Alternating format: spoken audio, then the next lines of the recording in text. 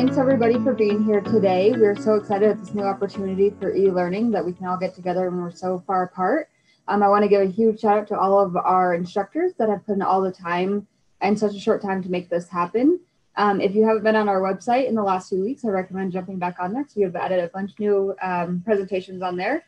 And we have also added the Engaging Young Collectors recording from last year. We're also working on adding the counterfeit detection, the gradings, and the other classes that have happened last week if you didn't get to see them. So jump on there to check those out. I will share the link at the end of the presentation. During the presentation, you may come up with some questions. If you do, feel free to use the chat button or the Q&A questions on your screen. The questions will come in to me and I will share them with Doug and Richard at the end of the presentation or in the middle when wherever they decide. If we can't get to all of the questions today, then I will send them to the presenters to answer and then we'll email them out to you.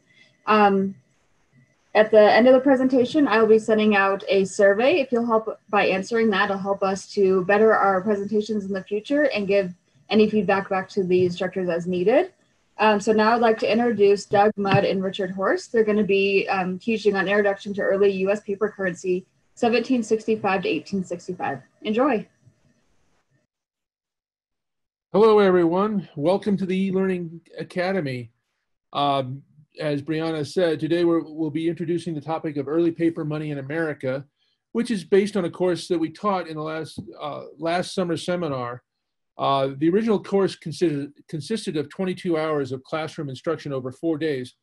So what we're presenting today is a drastically reduced version, essentially a teaser for what we hope you can experience at some future summer seminar. So please come out if you get a chance. Dick and I have decided to focus in detail on just a couple of the elements of what we would normally cover in the full course rather than attempt to do a very general overview. It wouldn't make much sense just to have a couple of minutes over these large areas. So in our opinion, we wouldn't be able to do justice to the history and vast amount of material produced during this era from 1690 to 1866. Sorry, the dates are a little bit off here. We have previously conducted full courses on finances of the Civil War alone, so you can understand how we have to cut this back a little bit. We hope you enjoy the program and understand that, and please understand that of necessity, the presentation cannot cover the entire subject in detail. We will have 2 opportunities during this presentation for participants to ask questions, one at the end of part 1 and one at the end of part 2. Please send your questions in via the chat function and we will attempt to answer them during the breaks. Without further ado, let's begin the class. All right. So first off, got to get there we go. So paper money, we're going to start out with a general discussion of money and paper money and how it started and how it leads up to United States paper money. But paper money has become the mainstay of modern currencies throughout the world. Some countries have abandoned coinage altogether due to the cost of producing coins and due to economic instability. This reliance on paper money is a far cry from the situation at the beginning of the 20th century when gold in the form of bullion or as coinage predominated as the basis for most of the world's money. International trade and payments were made through the transfer of gold coins and bullion whose value was based on their intrinsic gold content, not on any value set by an issuing government.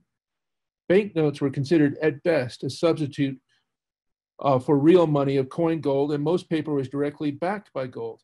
The use of paper money was historically related to shortages of metal for coins, and the earliest money that we know of originated in China around the 7th century AD during the Tang Dynasty.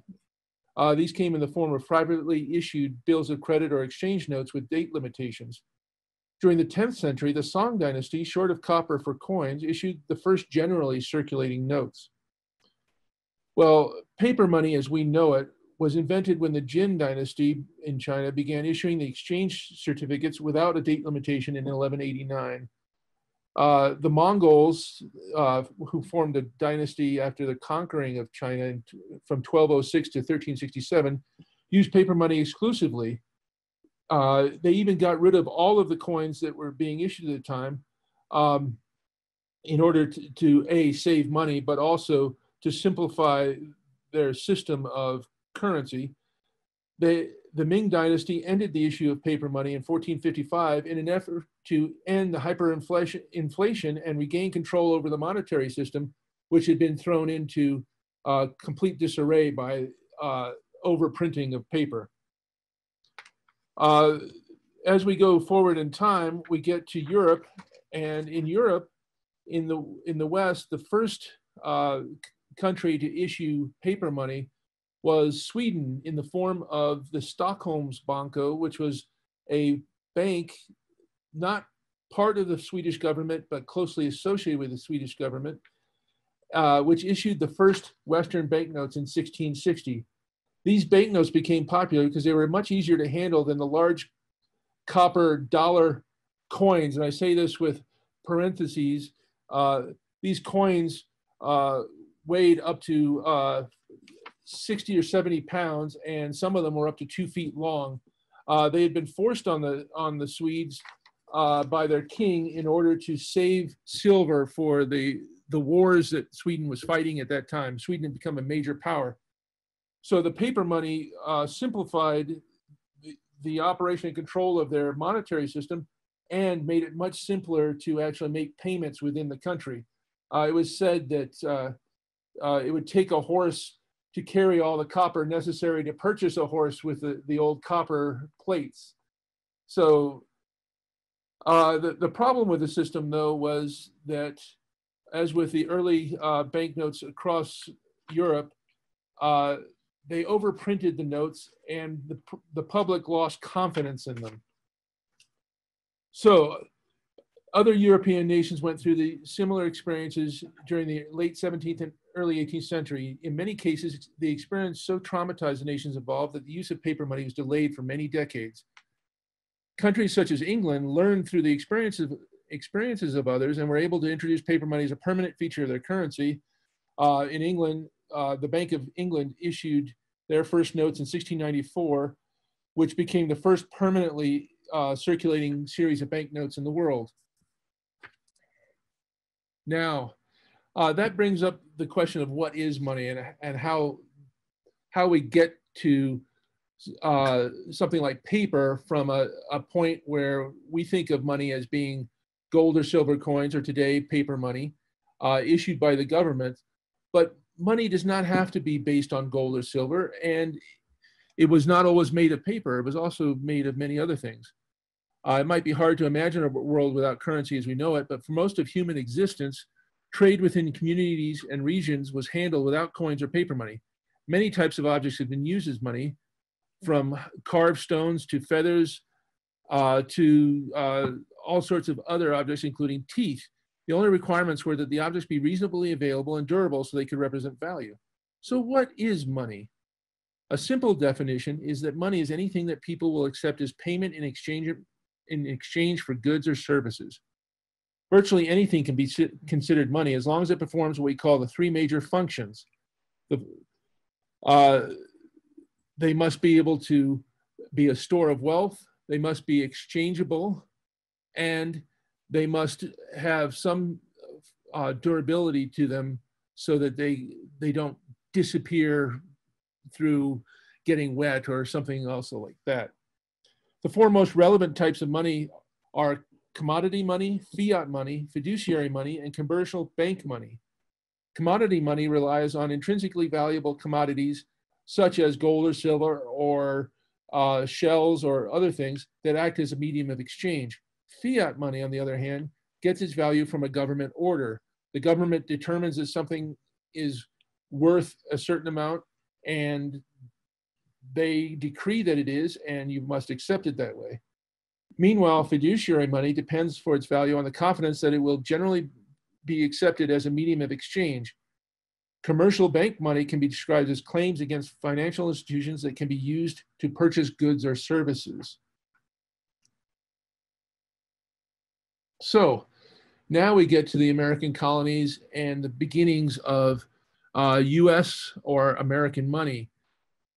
At various times and places in the colonies, such items as tobacco, rice, sugar, beaver skins, wampum, and country pay all served as money. And this was because, unlike with the Spanish colonies, when the English colonists came to North America, they did not find large sources of silver or gold. There were none on the eastern seaboard except a little bit of gold that was found later on. So rather than getting rich quick, which is what a lot of them hoped to do, they were forced to find other ways to make money and to make a living. That also meant that they had to come up with some form of money for use amongst themselves. At the time in Europe, the economic rule of the day was that gold and silver were hard currency. They were real money. Nothing else was really considered to be true money.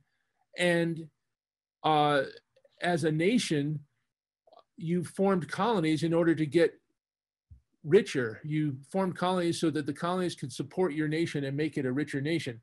And that meant shipping all the gold and silver you could to the home country and restricting the export of gold and silver to the outside. In practical terms for the colonists, this meant that very little silver or gold was allowed to leave England, which meant the colonists were stuck trying to make do. Thus, the use of beaver skins, wampum, and all sorts of other items. These items were generally accorded a special monetary status by various acts of the colonial legislatures. So in Massachusetts, for example, they issued tables as early as the 1630s, which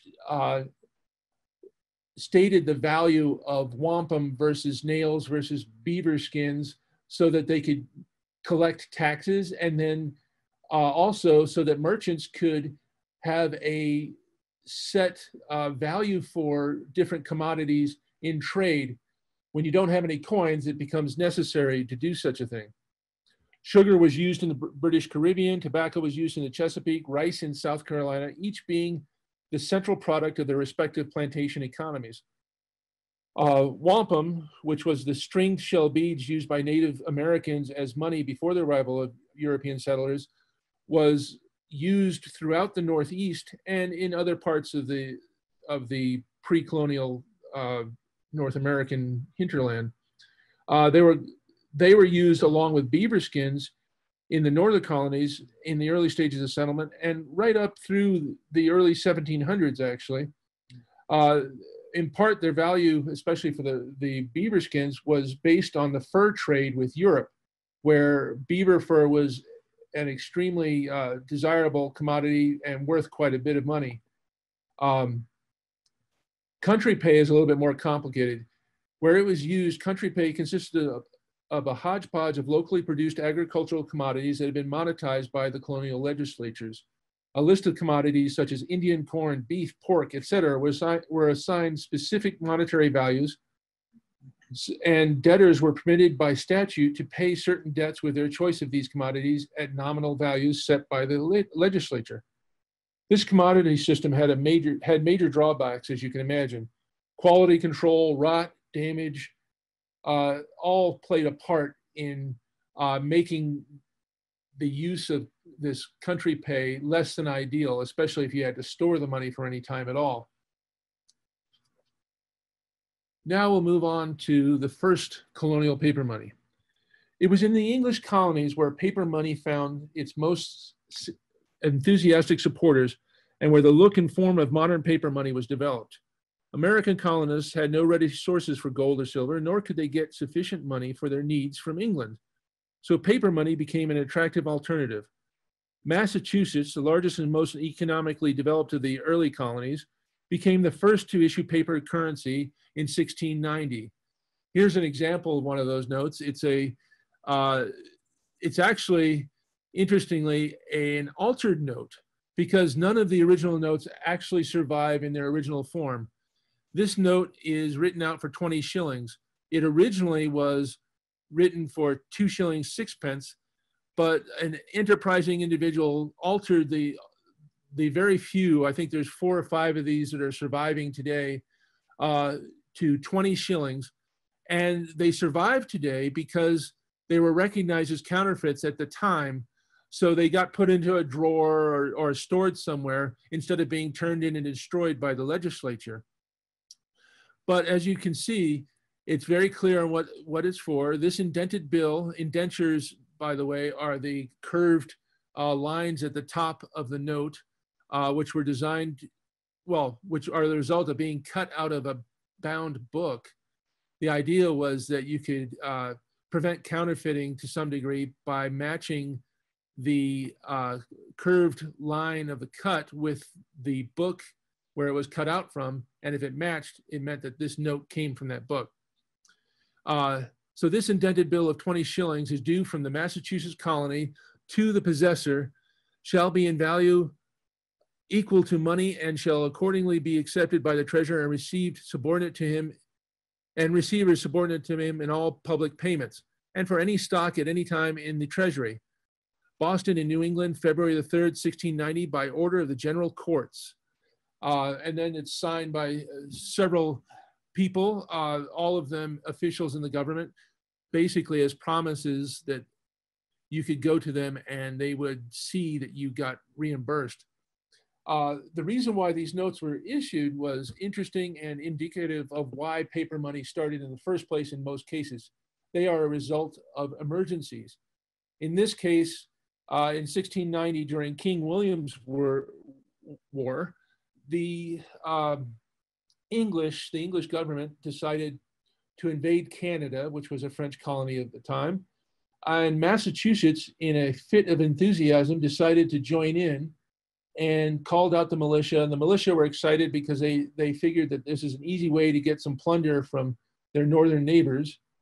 And they formed and went north on a few ships. Unfortunately, the ships were hit by a storm.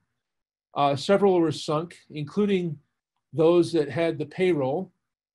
And the militia eventually returned home, armed with muskets and without any money, and a bit angry and disappointed. They got to the General Assembly. The Assembly had to come up with some sort of answer to pay these guys.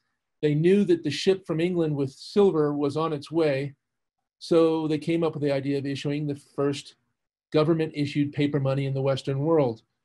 This system actually worked very well. The notes were used in circulation and then redeemed quite successfully. In fact, they were so successful that the other colonies soon followed suit.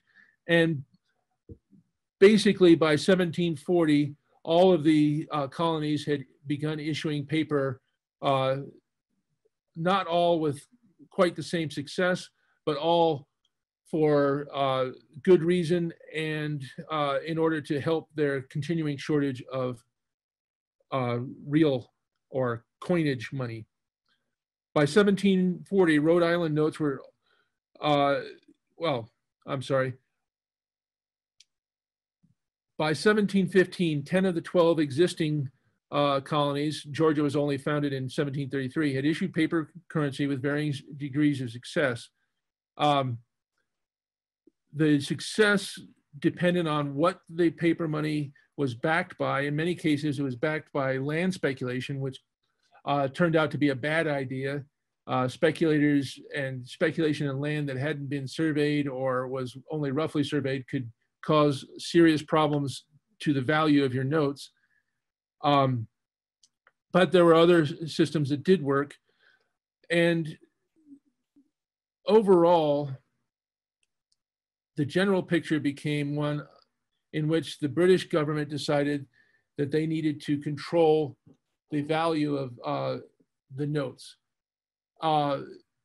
In part, this is because British merchants were being asked to receive colonial notes and they were unwilling to do so, but the English colonists had little else to offer other than the commodities produced in the colonies, which were not always desirable to the English merchants. So in 1751, there was the first of a series of acts which restricted the use of paper money in the colonies, in particular the New England colonies. These colonies had issued paper bills of credit to help pay for military expenses during the earlier of the French and Indian Wars. Because more paper money was issued than what was taxed out of circulation, the currency depreciated in relation to the British pound sterling.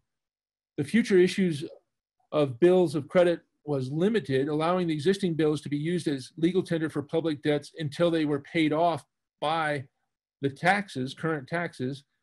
And this created a bit of a monetary crisis for the colonies because they didn't have enough money in circulation to meet all of their economic needs. And this led to, in part, to what became the American Revolution. The Currency Act of 1764 extended the earlier acts to all of the British colonies in North America. Unlike the earlier acts, this statute did not prohibit the colonies from issuing paper money, but it did forbid them from designating future currency issues as legal tender for public and private debts. This was in direct response to the request of English merchants not to be forced to take American colonial paper money. This tight monetary policy created financial difficulties for the colonists. These bills of credit were notes issued by provincial governments that were often used as legal tender in the payment of debts. Bills of credit were ordinarily put into circulation in one of two ways. The most common method was for the colony to issue bills to pay for projects and debts incurred while they purchased things for the running of the government. Bills of credit were originally designed as a kind of tax anticipation. They were issued to pay for current expenditures and allow a colony to levy taxes over the next several years to pay back those bills so that they could be destroyed. A second method was for the colony to lend newly printed bills on land security, land speculation in other words, at attractive interest rates through a land bank.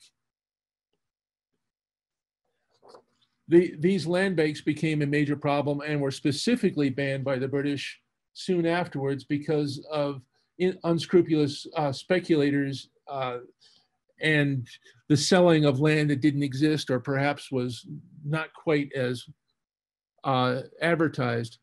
So here's some examples of these notes. So a £3 note of New York: by the law of the colony of New York, this bill shall be received in all payments in the treasury for £3. New York, February 16th, 1771.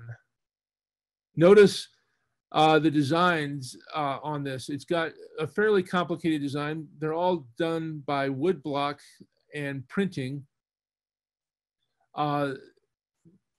The various little miniature pieces of the designs are all there in order to discourage counterfeiting.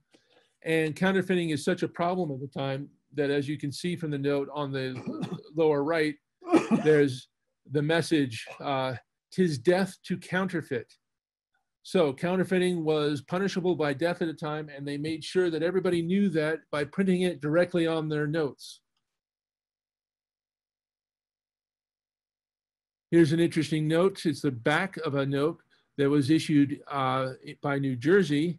It's got what is known as a nature print on it.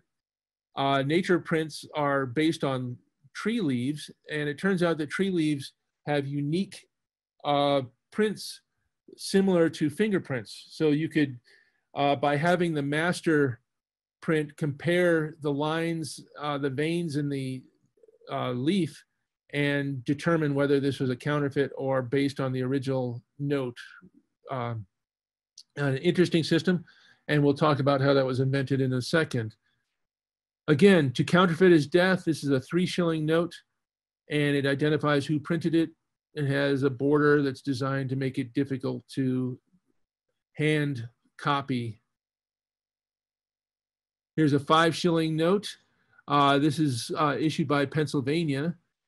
And according to the Act of General Assembly of Pennsylvania, passed in the 13th year of the reign of His Majesty George III, dated the 1st day of October, 1773. So this is on the eve of the Revolution.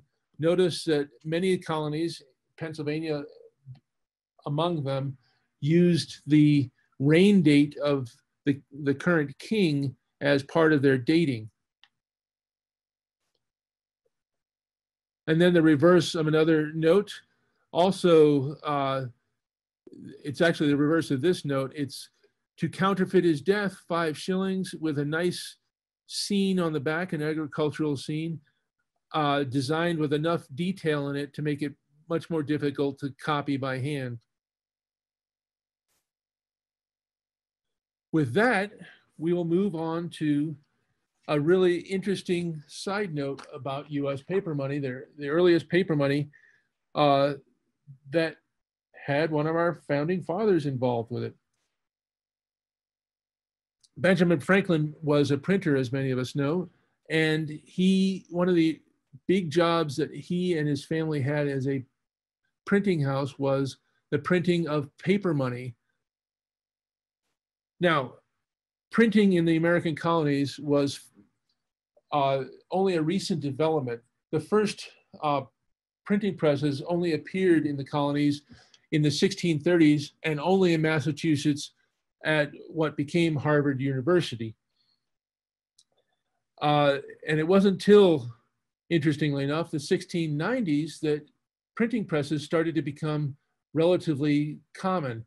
Before 1690, there were only 4 printing presses in the American colonies. After 1690, they started to proliferate pretty quickly. And it's no accident that the introduction of paper currency coincided with the increased availability of printing presses and the first paper mill in the colonies. The first paper mill was actually started in Massachusetts, in New England, and was printing paper for use at Harvard University because they needed the paper to conduct their studies. It soon diversified into printing paper money and money for paper money and paper for paper money, excuse me. Now, Franklin first began to impact the world of numismatics in the late 1720s. He printed money for several of the British colonial governments, starting with New Jersey in 1728, followed by Delaware and Pennsylvania in the 1730s. Franklin even wrote a treatise on the defense of paper money issues in 1729 entitled A Modest Inquiry into the Nature and Necessity of Paper Money.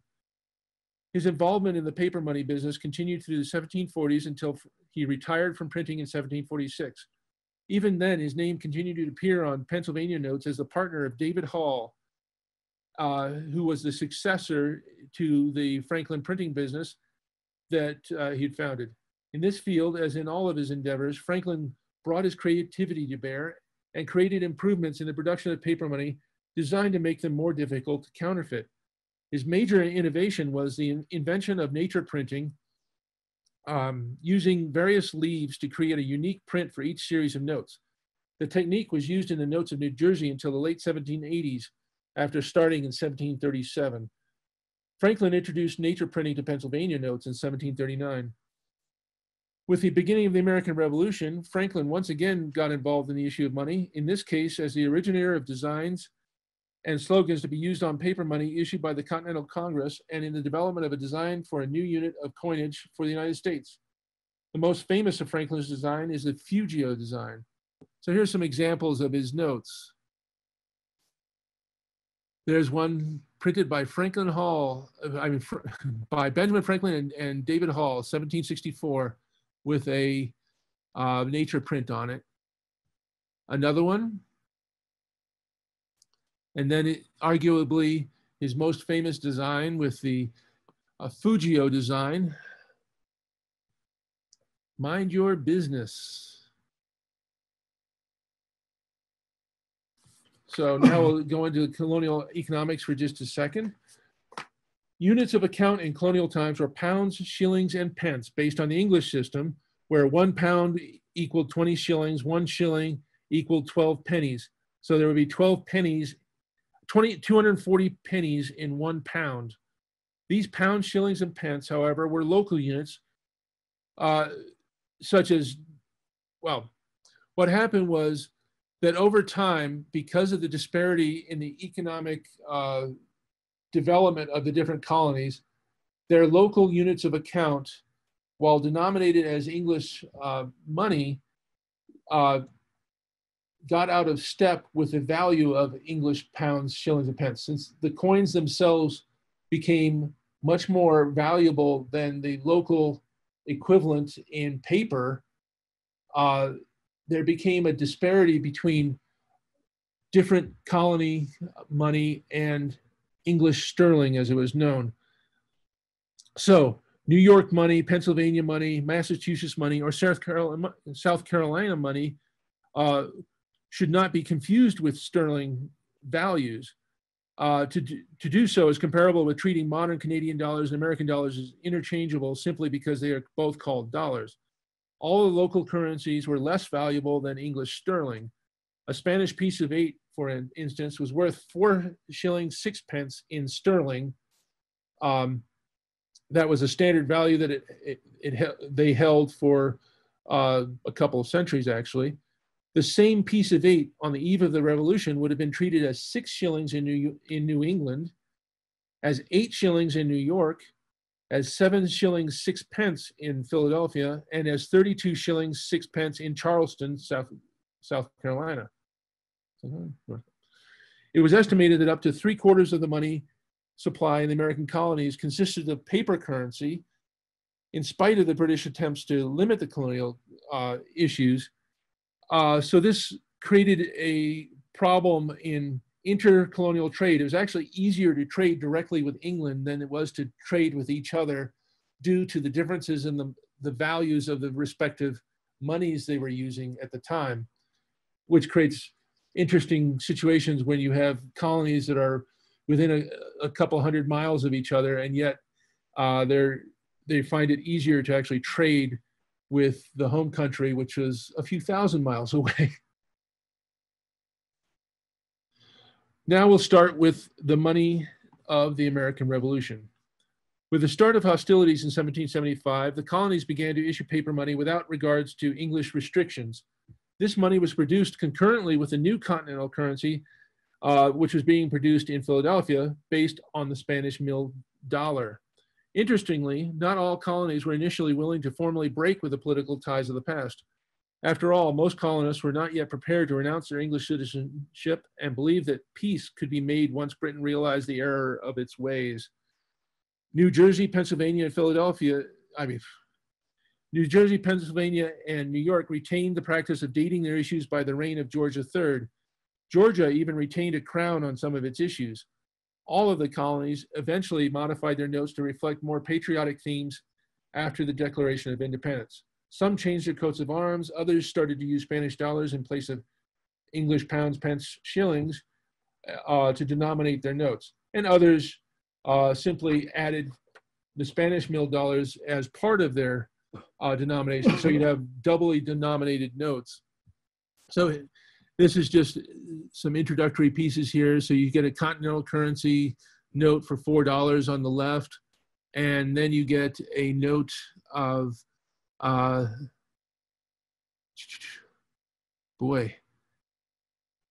state of Connecticut. So it's Hartford, Connecticut, showing you the different looks for them. There's the state of Massachusetts note.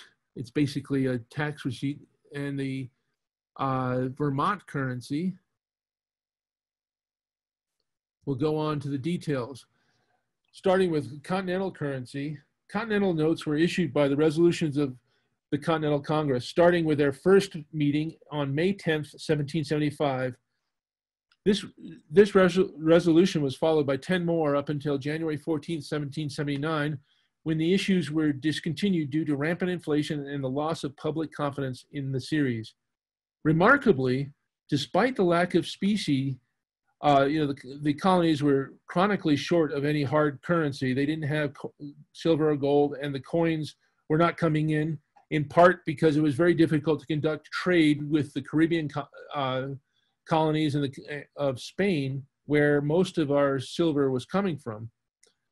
The continental notes held their value for the first 18 months of their existence, reflecting the extraordinary support that the Continental Congress initially had, especially considering they did not have the power of direct taxation. They could only tax the colonies themselves, not the citizens. And many of the colonies were unwilling or unable to meet their obligations to the common cause.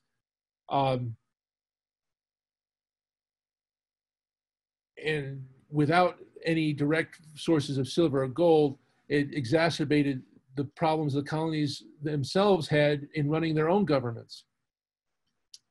So we'll start out with a $50. This is the famous note with the designs by Benjamin Franklin. So according to a resolution of Congress passed in Philadelphia, February 17, 1776, one of the things to note is the design itself. It's got a lot of complicated elements on the edges, all designed to make it harder to counterfeit. But also, this is a $50 note. So this is a small enough denomination note that it was intended for use in regular circulation. A $50 at this time was more than you could make in a day of labor, but it was small enough that it was something that the average person would use for larger purchases. So these notes are intended for the average person to some extent to be able to use. There were also 1/3 of a dollar, 2/3 of a dollar, and other denominations, which seem sort of strange to us until you realize that if you convert the dollar into English pounds and shillings at 4 shillings, 4 shillings, 6 pence for a dollar, 1/3 of a dollar and 2/3 of a dollar actually work out in even numbers for shillings and pence.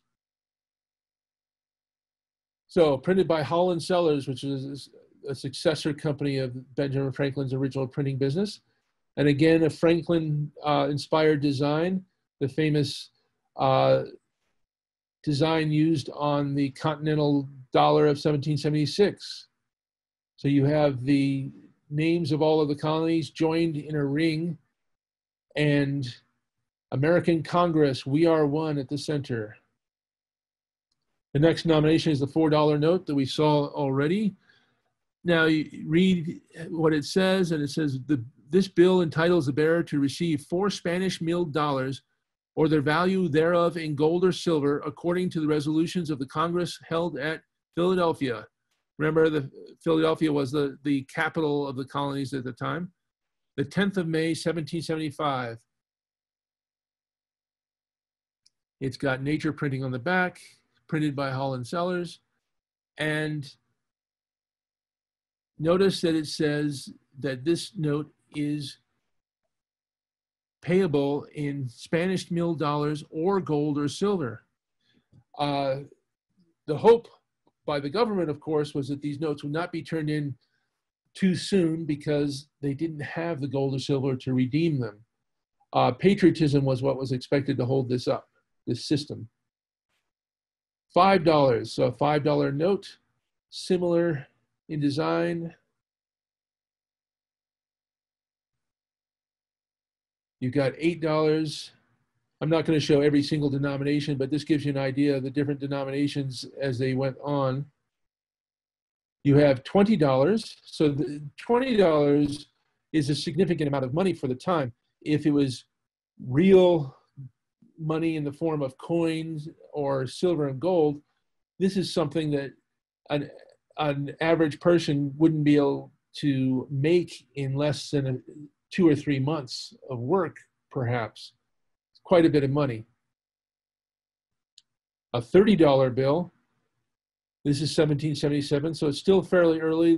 The notes have only just started to depreciate, so you're starting to see some of these higher denominations to make up for it. So if a continental dollar is worth only 60 cents on the dollar in Spanish coinage, then it makes sense to produce higher denomination bills to try to purchase things from the colonists for supplies for the army, things like that.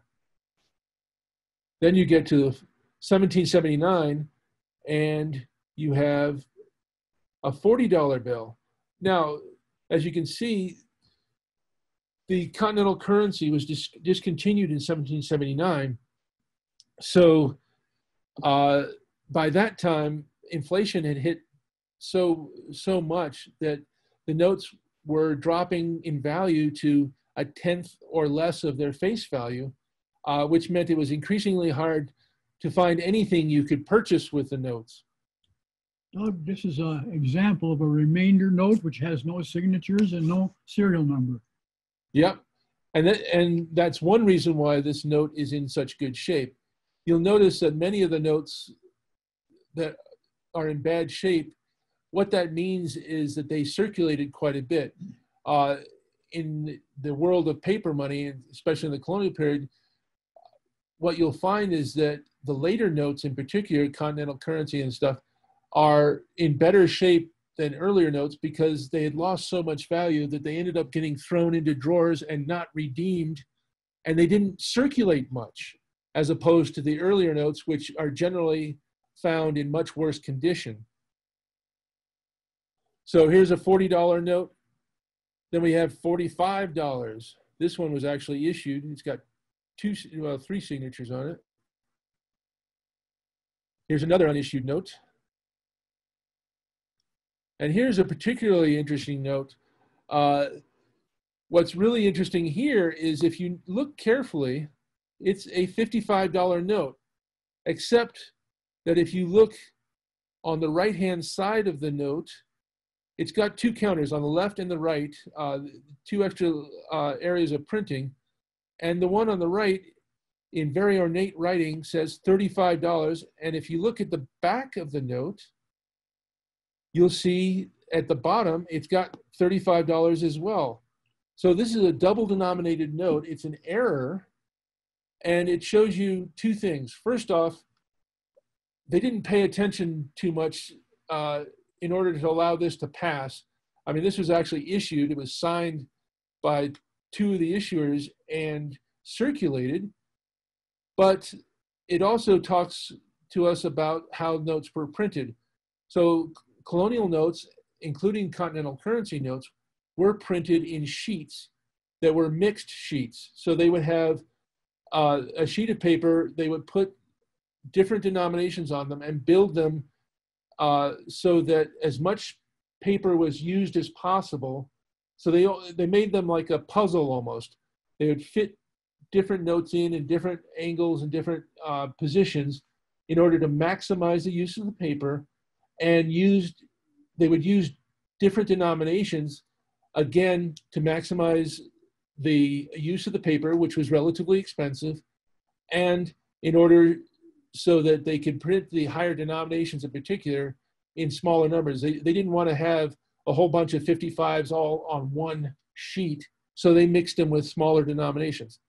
And the result was this interesting piece, an error note that was actually issued and circulated somewhat. It's in pretty good shape, but clearly a 55 and a 35. If it had been redeemed, I wonder what they would have done. 45. Yeah. Cut it in the middle, 45. Then we get a $60 note, standard. Again, it has the nature printing, and it's redeemable in Spanish milled dollars or in gold or silver. $65, $70, and I'll stop at $70. The highest denomination that was actually printed were $80 notes of the same January of 1779 resolution. These higher denomination notes of the last series basically reflect the severity of the inflation that had hit the continental currency by this time. So shortly thereafter, the notes were discontinued and became a problem of the next few decades. Continental currency notes were not finally redeemed until the early 19th century. And when they were redeemed officially at 1 cent on the dollar. So anybody that was still holding them could have redeemed them at that time, but it was hardly worth doing so because they would have had to travel to the nearest treasury office, which often wouldn't have been very close, for a very small amount of money. Now we'll get to the state currency. I'll start with one of the most interesting pieces, one of my favorite pieces from the colonial period, and that's this Maryland note that was issued in several denominations, but 2/3 of a dollar, in this case, $1 and 1/3 of a dollar. What's interesting about this is that this note is an early piece of propaganda relating to the revolution.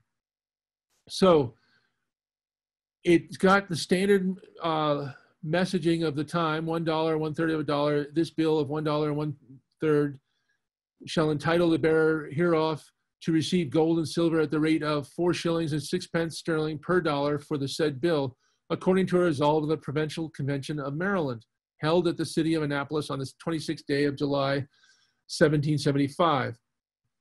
It's got a crown at the start, so it's showing that it's still loyal to the British crown, yet the message in the illustrations is very different. What it shows is an American colony being bombarded by British ships. It's hard to see in here, but you can see a ship on the left-hand side in outline. The town is being burned. It shows King George at center with a torch, putting the torch to the town, while next, and while he's trampling on the Magna Carta below. You can see M Carta just below his foot. The Magna Carta was essentially the Bill of Rights for the British. It was a bill that protected the individual rights of Englishmen from their government. They had certain rights to a trial of their peers, things like this. So George III is trampling the Magna Carta with regards to the American colonists. Then you have Britannia receiving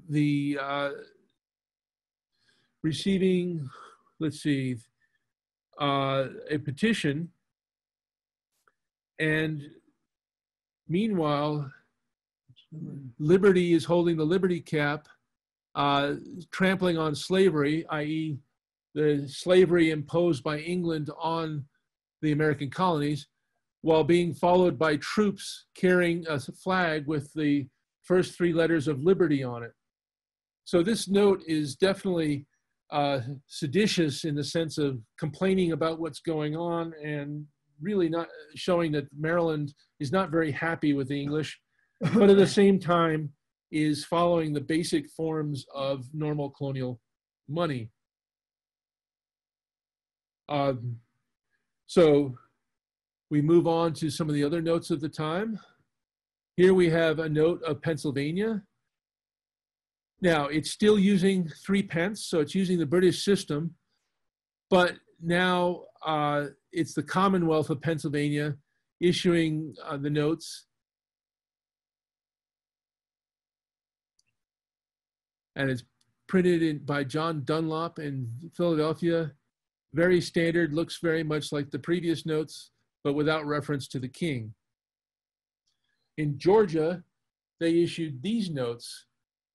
This certificate entitles the bearer to 2 Spanish milled dollars or value thereof, according to resolution of Congress. And they're using Spanish milled dollars as opposed to the less patriotic English currency of the time. One of the things that's interesting about these notes and other notes, whenever you see color inks appearing on currency this time, that's an anti-counterfeiting device. Colored ink was relatively expensive and harder to find, so it was an effective means to limit the amount of counterfeiting that could be done. Then we have a North Carolina note issued by the authority of Congress at Halifax in April 2nd, 1776. $10. A South Carolina note. Here's one of the notes that I just alluded to a little while ago. This is denominated in Spanish milled dollars and in English pound, shilling, pence. So on the reverse, you can see, and at the bottom of the front of the note, it says 4 pounds, 17 shillings, 6 pence. for 3 Spanish mill dollars. Again, this is another partial Yep. remainder. It's been signed by only one person, which means that it was not fully endorsed, and it does not have the serial number. So this is an unissued note. Then we have a 20 shillings note, also issued by Pennsylvania. You can see that this was circulated quite a bit. It's worn and folded. Quite a bit of usage was made of this note. It's from 1781. So it's still technically during the Revolution, but hostilities had ended, ended by the late 1781. Yet, because the continental currency was no longer in circulation, these notes that were issued by the states became relatively more important because there was still a shortage of silver and gold. Coinage was still as rare as it always had been. So the states had to step up and make new issues. So you'll see a lot of state issues dating from 1780, 1781, and slightly later. Here you have a $25 note from North Carolina, printed by James Davis, printer of the time in the South.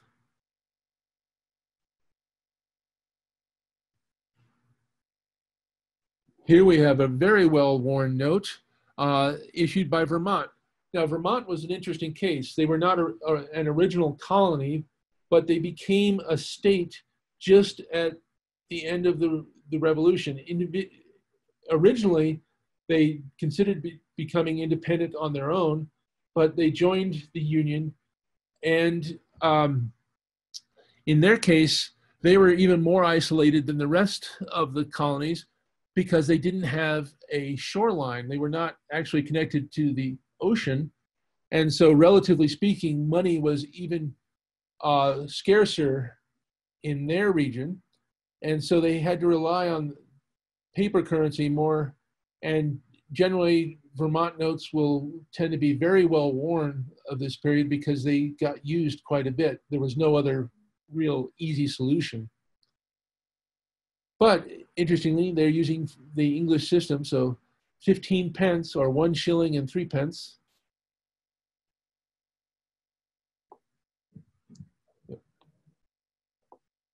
And then we have the state currency with, this is Connecticut again, and we have 40 shillings printed in New London by Timothy Green, signed on the front and the back. That's supposed to be an R. It's Yep. upside down. It might be an anti-counterfeiter. Yeah, and as Dick was saying, the possessor of, so you see the possessor, the R is actually upside down, and it, given its position and everything else, it may be an anti-counterfeiting device versus a mistake. That was a technique that was used quite a bit in early printing. And then we have a Massachusetts note. Now, what's interesting about this note is that it's got a triangle cut out of it. That is a form of cancellation.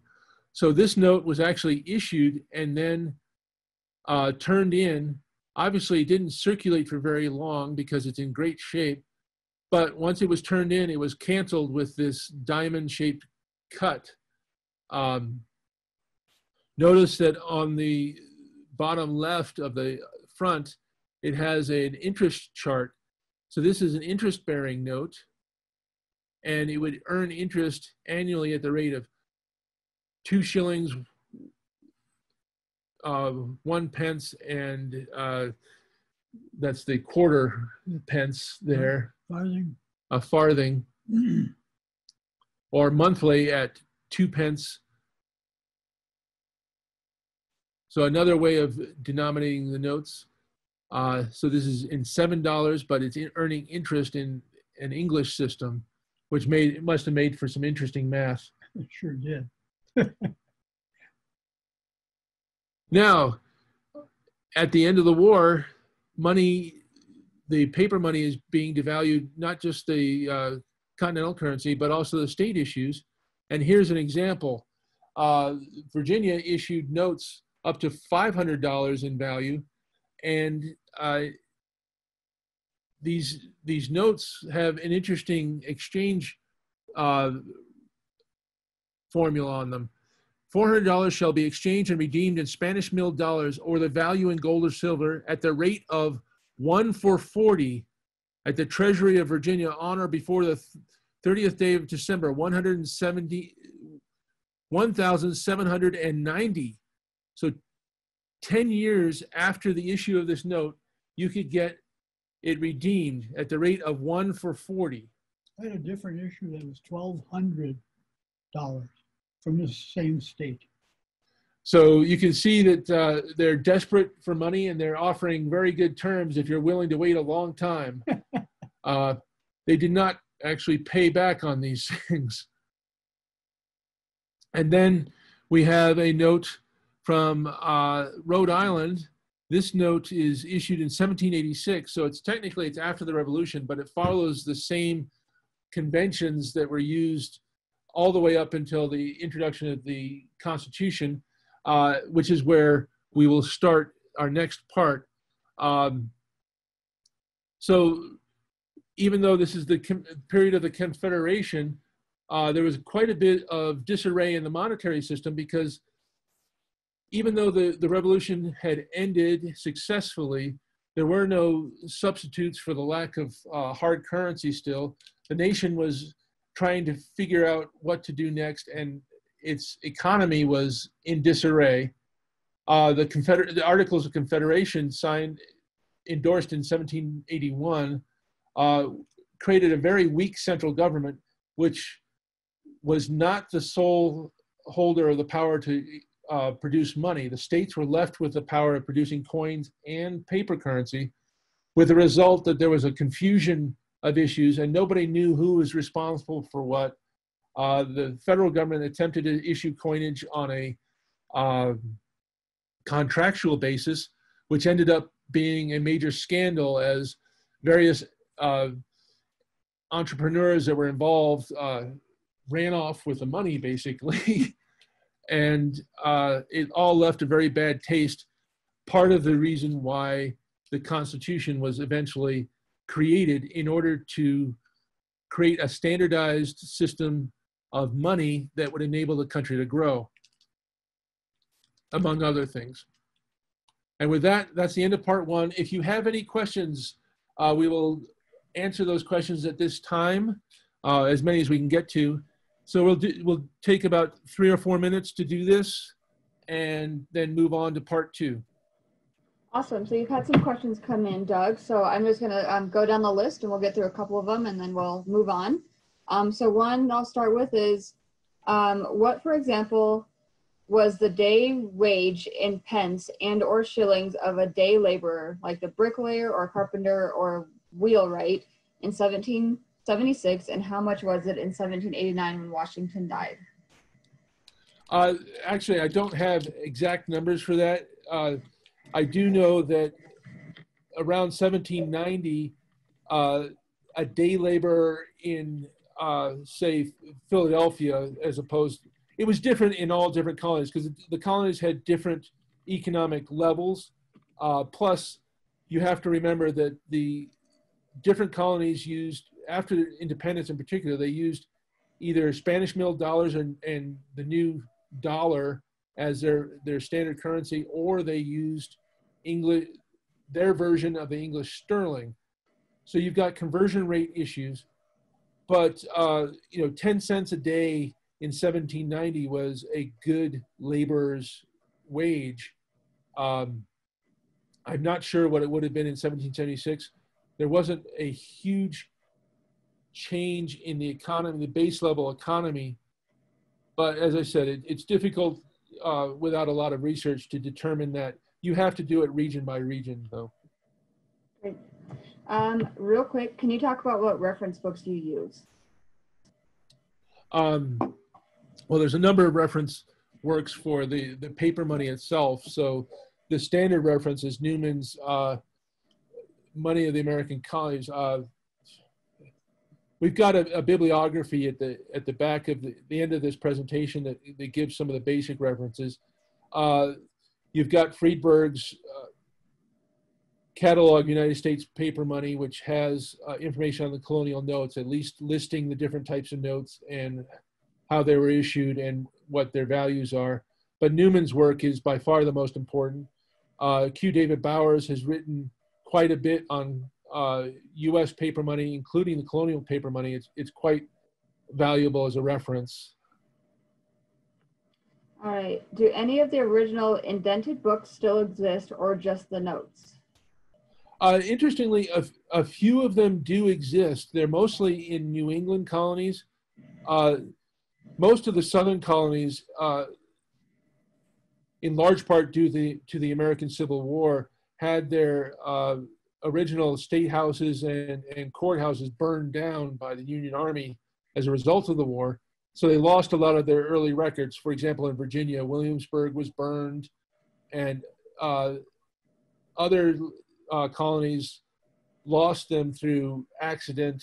But in New England, there are a few. I believe you could find some in the Massachusetts Historical Society and in some other organizations. But I don't have any specific ones that I can refer to. Why is there so much writing on the bills?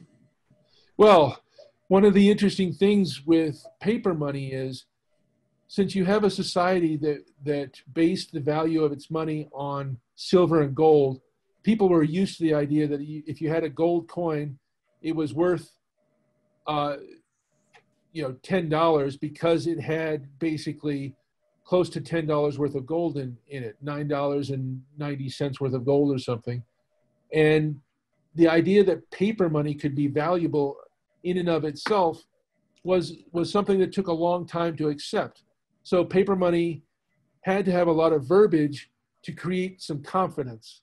Basically, the issuers are saying, hey, we're the issuers, we're important, we've got power, and by the way, 4 or 5 or 6 or 7 of us have signed this note. So in a world where you could walk through the capitals of the various colonies and run into these legislators on a regular basis, you're talking a few thousand people. Boston at the time of the Revolution was only maybe 10,000 people. So it wouldn't be unusual to run into the colonial legislators and say, hey, why aren't you taking my money? Why aren't you paying up on this? So it was a way of creating confidence, and it was reinforced by the idea that you could actually identify the individuals that signed the notes and hold them responsible. All right, how many more questions would you like to answer? Let's just take one more and then go on. All right, what year was the first paper money printed? Well, the first paper money in the United States or in the Americas, 1690. If we're talking about the first money per se on paper of some sort, we're talking about China sometime during around 700 AD. We don't have any examples of it.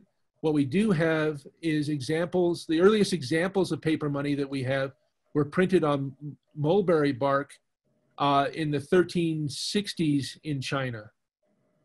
But we don't have any earlier examples. So those are the ones we know for sure. We have references to earlier notes. Great. And with that, we're going to turn it back over to Doug and Richard. If we didn't get to your questions, we'll answer some more at the end. And like I said, if we can't get to them all, I'll be sending them to the instructors to answer at a later date. Okay.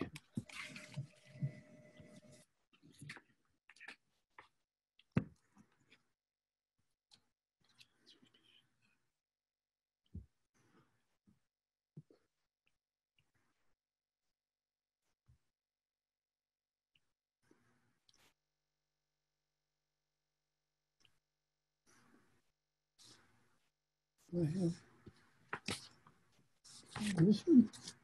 Yes, right there. Okay. Okay, we're going to talk about obsolete paper money, and I'll call it obsolete currency or just obsolete.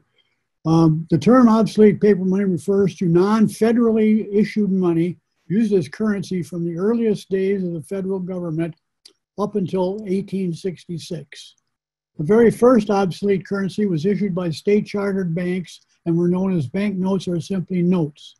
It was not long, however, before the dishonest factors realized that counterfeiting was easier and required much less capital than entering into a legitimate banking business.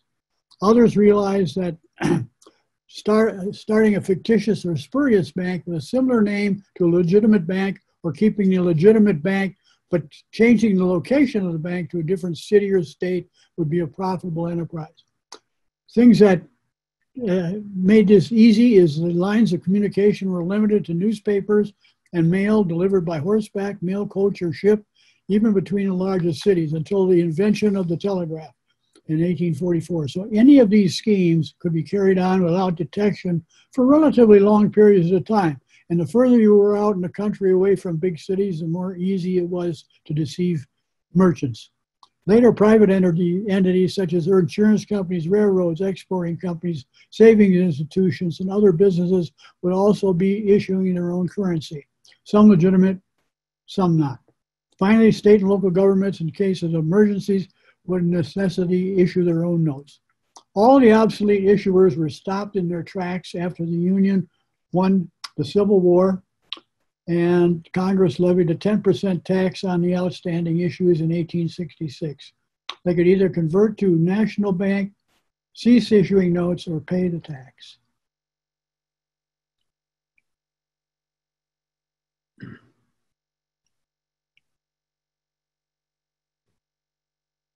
Oh, when is it? Technical issue here. Yeah. What just happened? Here. There we go. How did that Okay, happen? sorry about that. How did that, which one is that? This one? No, it's either one. Oh. Okay, obsolete, obsolete currency in the early era, because the early era is 1782 to 1818.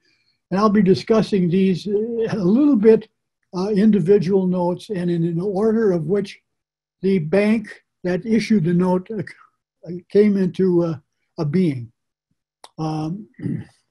Time period is the federal period from 1782 to 1866. Emergency issues due to financial panics in 1873 and 1893 are not covered. The earliest era for obsolete notes starts in 1782 with the approval by Congress of the Bank of North America in Philadelphia. During the early era, First Bank of the United States was chartered by Congress in 1791, but in 1811, its charter was allowed to lapse, boding ill for the prosecution of the coming war with the British in 1812. During the War of 1812, the government also instituted excise taxes on imports, issued bonds to pay for the war, with some low-value bonds circulating as money. We have some examples to show in the slides of that. During 1814, banks in Baltimore, Philadelphia, and New York suspended specie payments, thus causing coin shortages and sub-dollar paper substitutes called shin plasters to be issued in most states, which lasted until 1818. Second Bank in the United States was chartered in 1816 with raised expectations of a boost in the economy, which didn't materialize until 2 years after. Big delay. Yeah, there we go. The first bank to issue notes was the Bank of North America, located in 1782 with a capital of $400,000. It converted to a national bank of the same name in 1864. The Massachusetts Bank in Boston was chartered in 1784 with capital paid in of $253,500 when it started on July 5th. It became the Massachusetts National Bank in 1865. The Bank of New York in New York City started in 44 Wall Street on June 9th, 1784, capitalized with $950,000. It converted to a National Banking Association in 1865. Bank of Maryland in Baltimore finally was chartered in 1790, having waited since applying in 1784 with a capital of $300,000. It failed, however, in 1834. The Bank of Providence in Rhode Island opened on October 10th, 1791 with a capital of $400,000. It failed in 1857 during the panic that year. The Bank of the United States was established in Philadelphia in 1791. Capital limit was $10 million, with $2 million owned by the government, and the balance divided into shares of $400 each, with at least 25% payable in gold or silver. Bank charter was allowed to expire in 1811. Banks in the states of South Carolina, New Hampshire, Virginia, and Connecticut, and again others in previous issuing states, followed by the year 1800. Here we have the Bank of North Carolina, and the Bank of North America. It turns out that this is a counterfeit note, it's interesting that it has a B letter in the upper right corner, which is a plate position letter. And so there were multiple notes on this plate that this exhibited. And this came from the Eric Newman collection. Heritage auction goes off about 5 years ago or so. And I'm going to show the back of that. And the back has an equally complex design, which turns out to be the initials of the Bank of North America. Now we'll go on to the next slide. Here we have a $10 note from the Massachusetts Bank, and it's a 1799 issue, $10 note. It is a counterfeit. There is a notation running vertically that is on the back side that says counterfeit. That's the notation. It's bleeding through to the front. Here we have the Bank of Maryland, the post note. Again, it's a counterfeit. It says counterfeit right on the face of it. It's a $20 note, June 1st, 1797.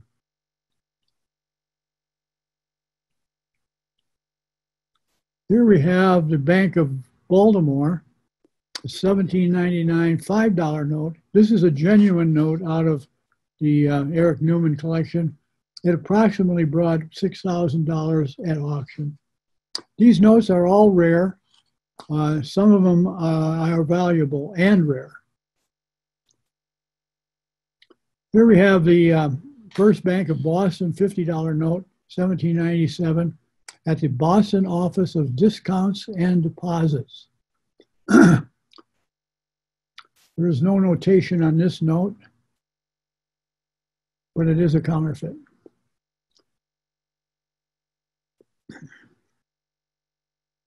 Finally, we have two notes from Albany. We have $5, 1812, Mechanics and Farmers Bank. And we have a $10 note, same bank, 1811. Notice the simplistic look of a lot of these notes. Now this one has a vignette, which isn't too bad. And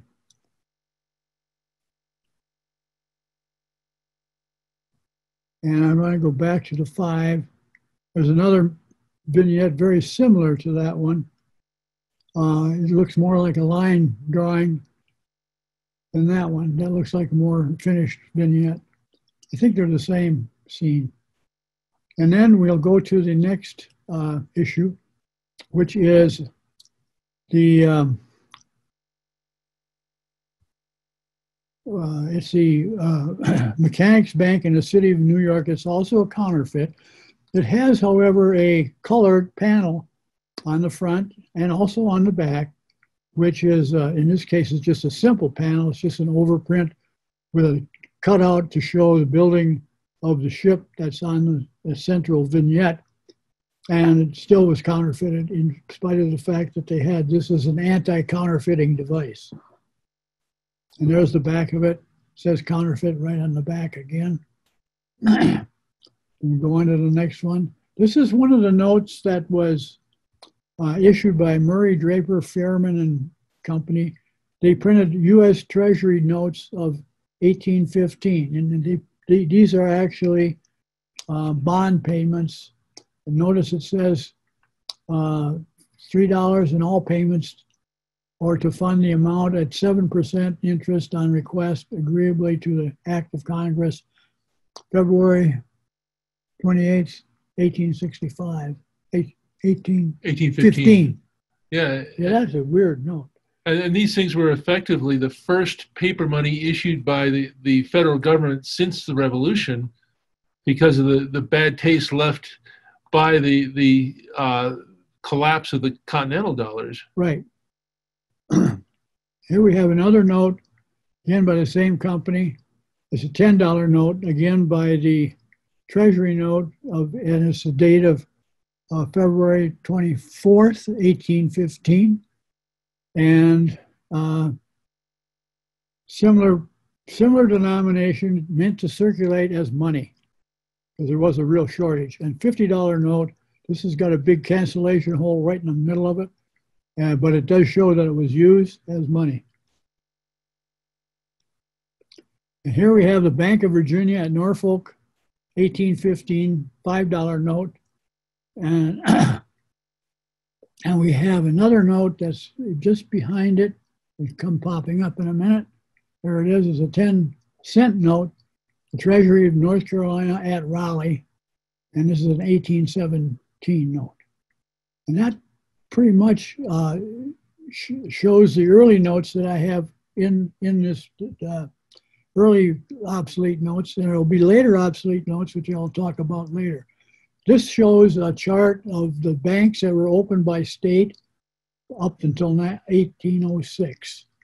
And it shows the cumulative progression of banks starting in 1782 with the Bank of North America, 1784 with the Bank of Massachusetts, and all the way up to 1800. And then in 1806, it shows all of the banks in this chart to the left.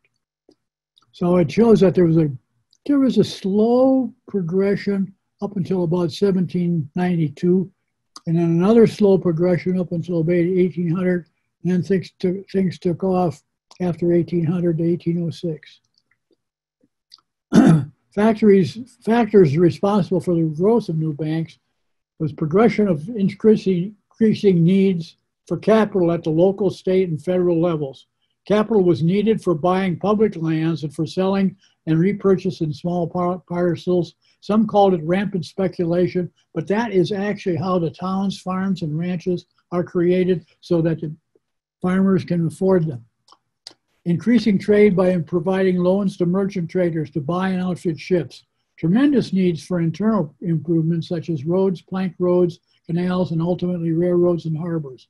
Increased agricultural needs for cultivated land for local and export crops in the South. These were cotton, rice, and tobacco. New methods of agriculture production and crop processing meant new capital needs. Intensive capital needs for manufacturing, expansion of space, buildings, machinery, and transportation. New states entering the Union and their needs for capital. And all of this has to be done during good times, because during panic times, none of this is going to be happening very easily. Yeah, and without the paper money to do this, nothing could have happened, because you have to remember that all during this early period, we still didn't have any sources of gold or silver. Right. The factors affecting the access to capital is that exact statement. Insufficient amount of specie nationwide to further economic goals. Need to supplement specie with paper currency that was needed to promote growth. Wild excursions in the economy from feast, good times, to famine, hard times. Continuing cyclical occurrences of panics, now called depressions. About every 20 years, 1818, 1837, 1857, 1873, 1893, 1907, 1929. It's just a progression of roughly 20 years.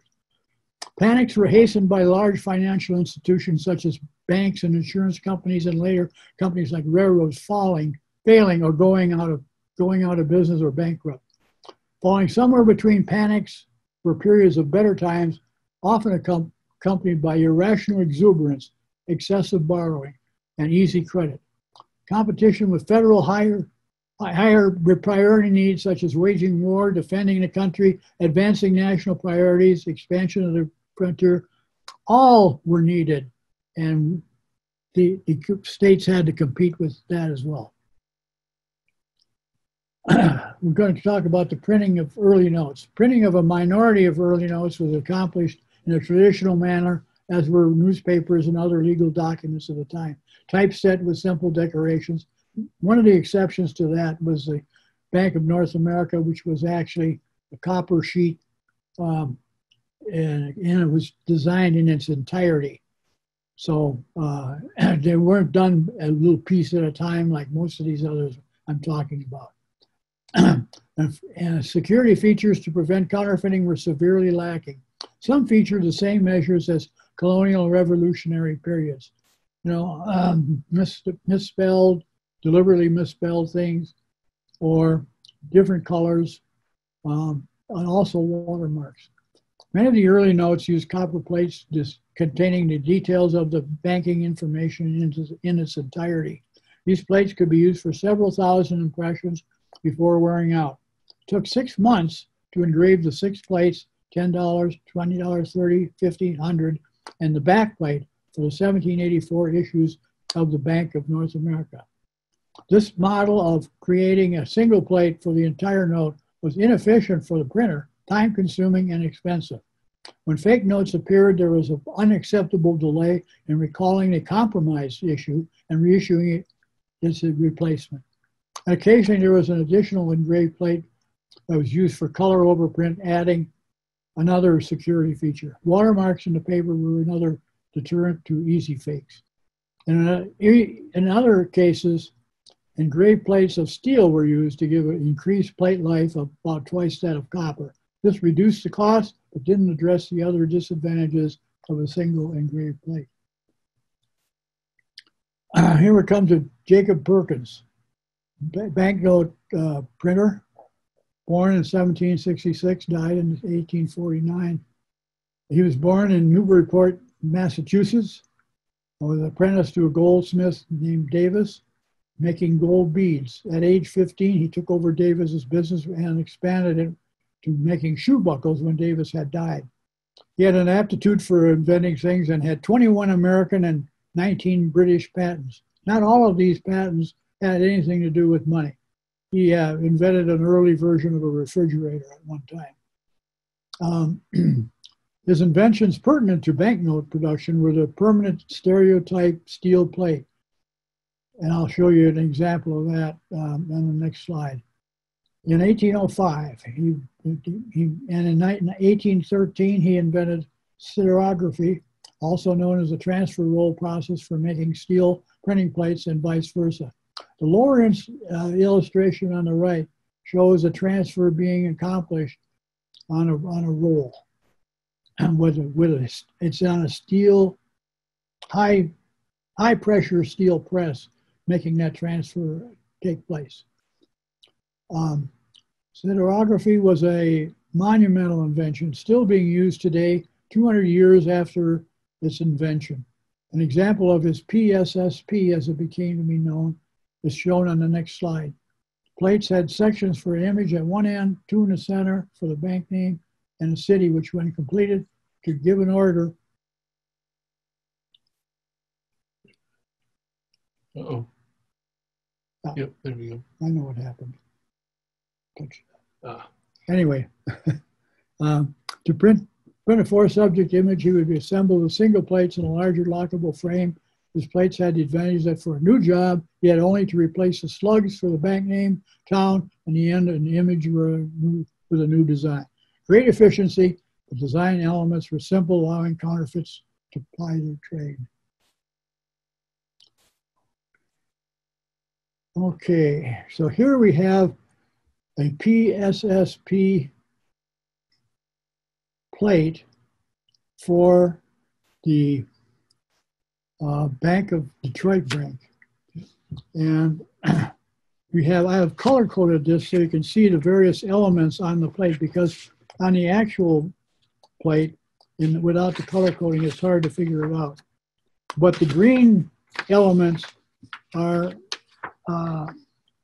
slugs that make up that tell about the location: Michigan, Detroit, and Detroit Bank. The blue areas show the three slugs, show the slugs spelling out the denomination $5, $5, $5.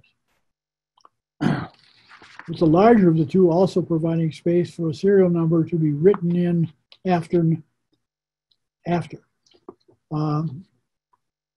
Gold areas show the slugs with the denomination counters 5 and an A for the plate position. So there's on each end there's a 5 and both have an A position. Notice they're not the same shape, but they are basically, one is derived from the other. The yellow areas show two differently designed slugs, making the top and bottom edges complete. The natural paper color has room for the legal obligation, space to fill in a bearer and the date of issue, and signatures of the cashier and president. The entire background consists of micro lettering, which spells out the denomination, which is 5.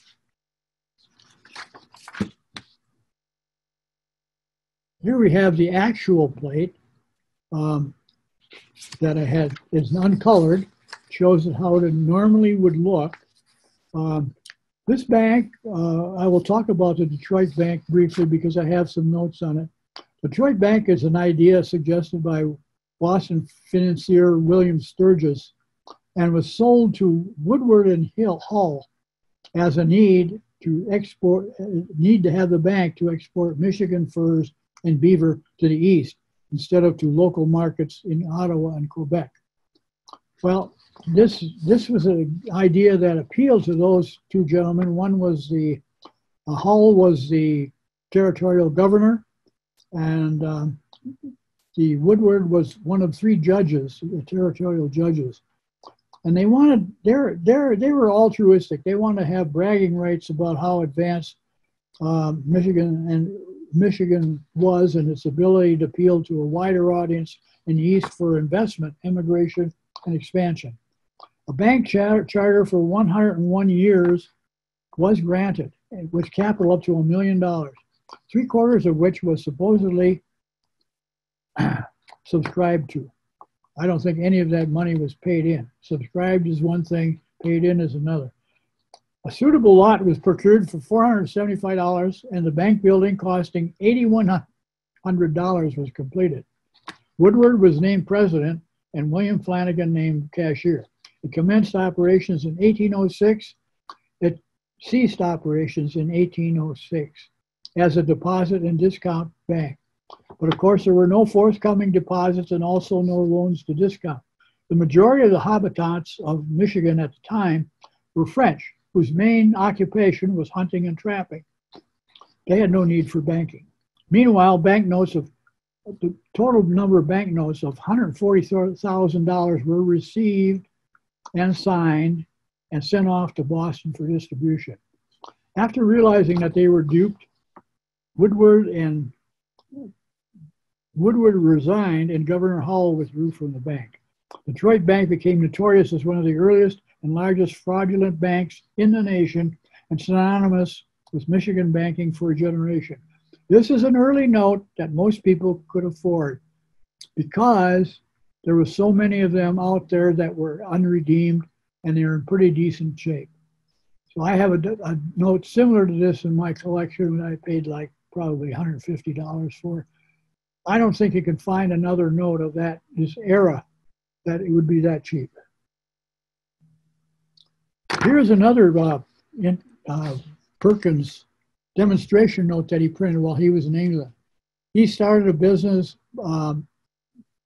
Fairman and Heath, along with Perkins, in 1819 to print currency in London.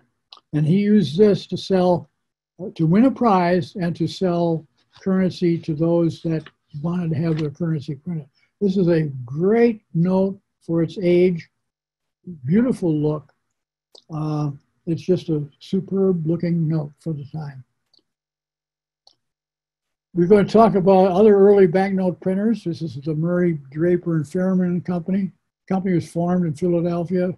George Murray and John Draper and Gideon Fairman's association with Jacob Perkins in printing the penmanship copybook. Perkins and Fairman's running hand stereographic copies in 1810 and had temporarily ended. Draper joined Murray in 1810 and Fairman, having had banknote engraving experience with Perkins in 1810. MDF was printing certain U.S. Treasury bonds, as we saw previously, starting in 1814 and continuing in 1815. Partnership was dissolved in 1817 when Draper left and the firm now became Murray, Fairman and Company. Murray died in 1822. Draper rejoined the firm, taking on Thomas Underwood, with the firm now being called Fairman, Draper, and Underwood.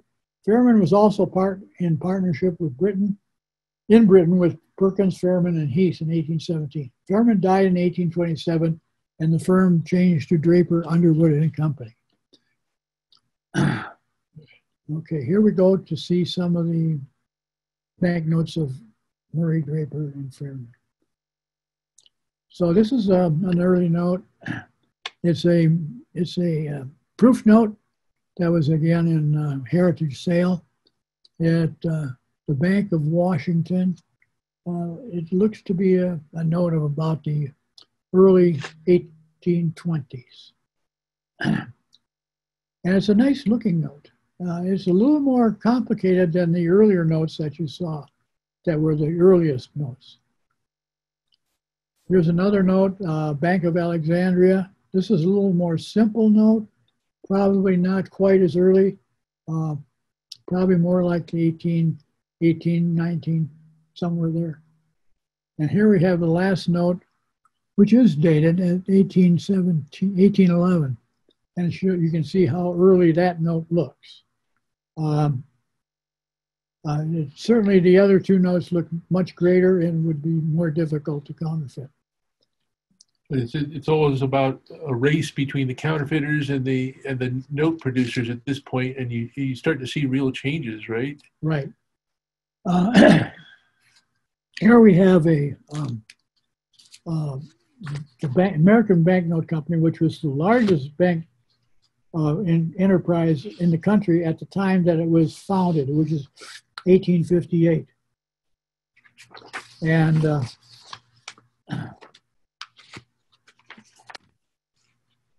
the company was made up of 7 existing banknote printers.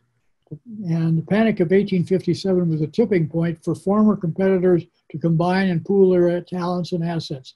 There was a need for safeguarding the tools of the trade, dies, plates, processes, printed banknotes and records, customer-approved proofs, progressive trials, proofs, and the like. The printers listed here in declining order of ownership in the association were Rodden, Wright, Hatch, and Edson had the lion's share. Toppin, Carpenter and Company, Danforth, Perkins and Company, Bald, Causland and Company, Joslin, Draper, Welsh and Company, Wellstud, Hay and Whiting, and a man named John Gavitt for 498 shares. And the Secretary of the New York State Clearinghouse got 20 shares for being a good guy. The total number of shares was 29,800. There were 4,880 unissued shares, and they cost $50 for $1,490,000. This was a large amount of money at the time for a big enterprise.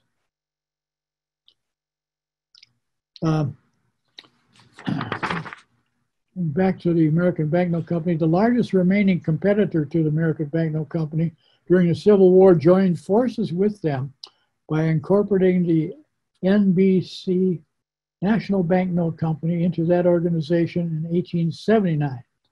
By 1867, there was no business to provide banknotes to any U.S. state chartered banks because of the federal tax on state banks, issues of currency. The 1879 date for joining 1858 American Banknote Company does seem to be quite late, with the handwriting being on the wall since 1866.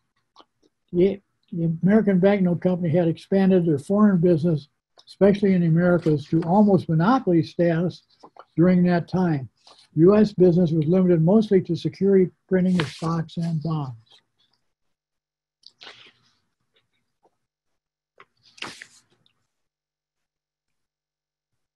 Other improvements to printing for better uniformity and security. The more printers were using geometric lathes for counters, edge and side panel designs, making notes using them appear more uniform, setting them apart from inferior counterfeiting attempts. Instead of stopping the production of fakes, spurred on more serious contenders in faking notes when they got a hold of the machines. More elaborate designs, especially those of allegorical style with multiple figures, many of which were caught interacting with each other. Ultimately, the better engraved that the note was, the very finest style, the more difficult it was to counterfeit. Invention and the spread use of the medallion ruling engine by engravers to stimulate quasi three-dimensional designs. This was again a method to improve the look of the portraiture as an aid to deter counterfeiting. Increase the use of large and sweeping scenes as if an artist was planning to portray on a canvas a continuous grand scene. Heretofore, banknotes were composed of very small design elements, each of which would have been easy to duplicate, or portraits, part full figure images that were small and easily copied. Wider use of color over and under prints, especially spelling out the denominations in large letters, with some being mirror imaged and printed on the back of the note. Special anti-counterfeiting inks to prevent photo reproduction were used, but gradually fell out of favor as being ineffective for their claimed purpose. The later use of cycloidal configuration scheme for counters, panels, underprints, as perfected by the National Banknote Company, 1860s, made their notes extremely difficult to duplicate.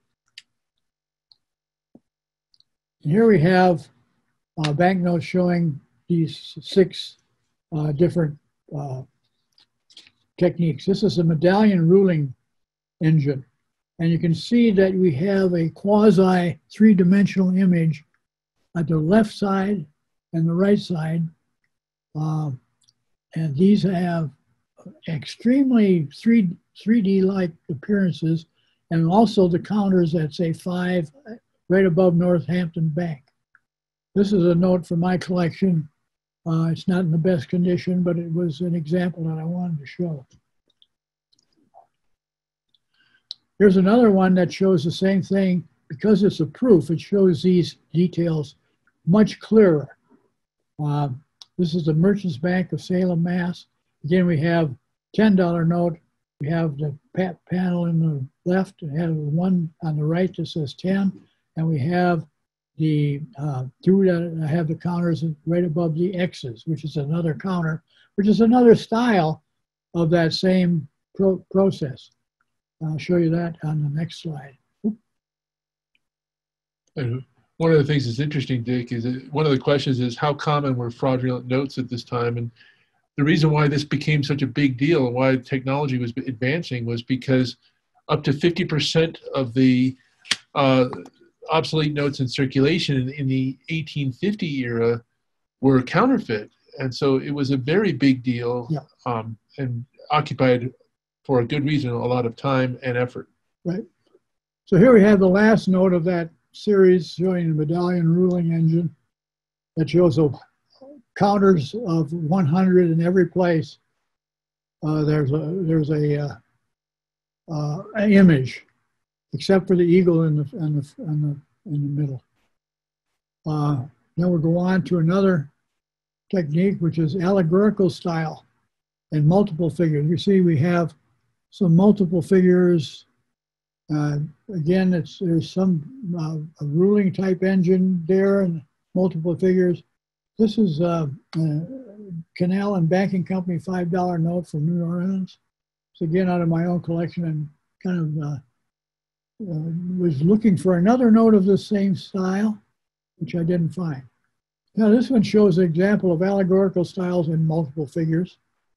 And again, it's a big figures going across the whole canvas of the note. This happens to be a note of Minnesota. It's Lyman Dayton, who was one of the early governors. Here we have another one that is very similar, and it shows 4 figures. And it's the Bank of East Tennessee at Knoxville. And, you know, it's a very complicated looking scene, not easily started for, if you want to reproduce this scene, you're going to have to do a lot of work. Yeah.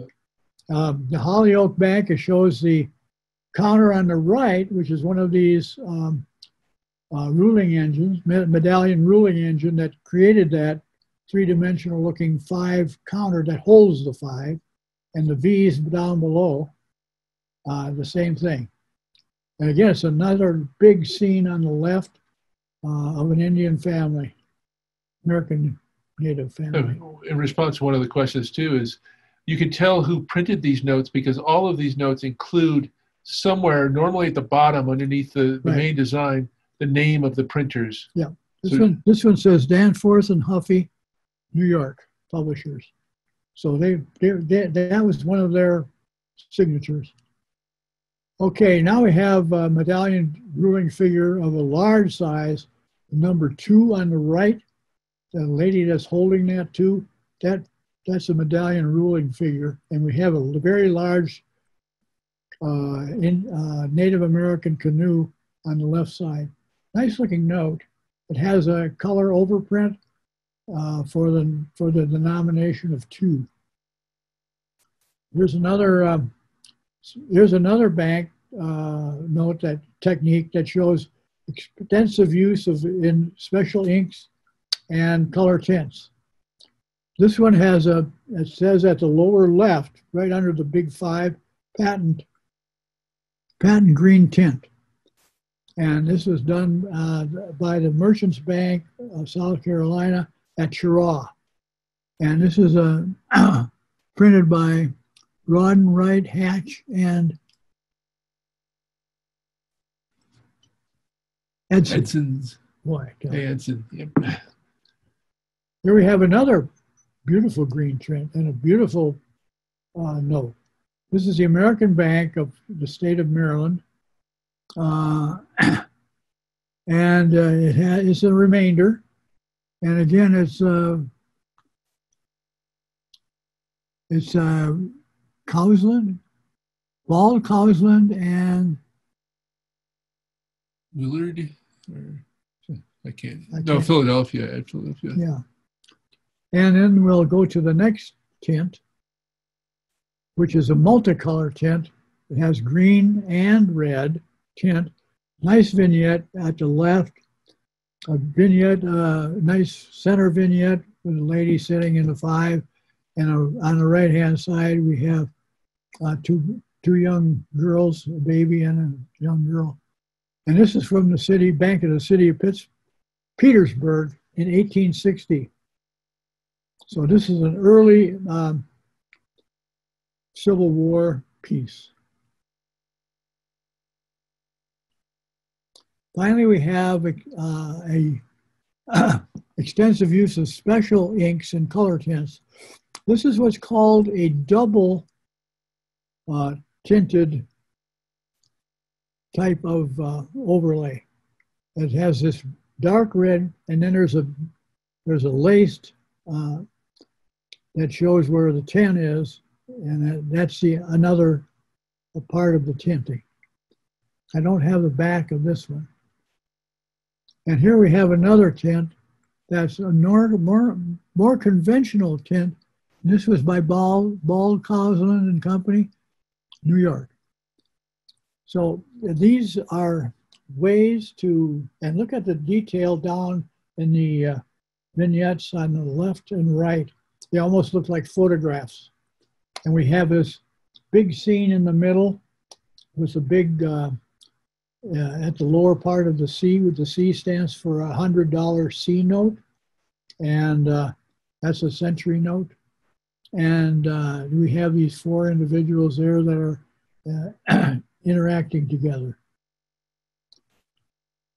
Here we have the grand sweeping scene that was mentioned. It's a Native American spearing a buffalo, bison, beaver, and a state seal of Wisconsin that is for the banks. And it has a nice red tint to it, pretty modern. This is Toppin Carpenter, part of the American Banknote Company. It doesn't say it's American Banknote, but it is. Here we have the Bank of Mishawaka. Again, a beautiful scene on the left with cows, cattle taking a rest, maybe on a drive or at the end of the day. Again, a very large scene. We have an overprint of one. And we have the registered of the auditor's office in Indiana at the Oval. And finally, we have a artistic view, the artistic use of the grand sweeping scene. This is just one continuous scene across the whole note.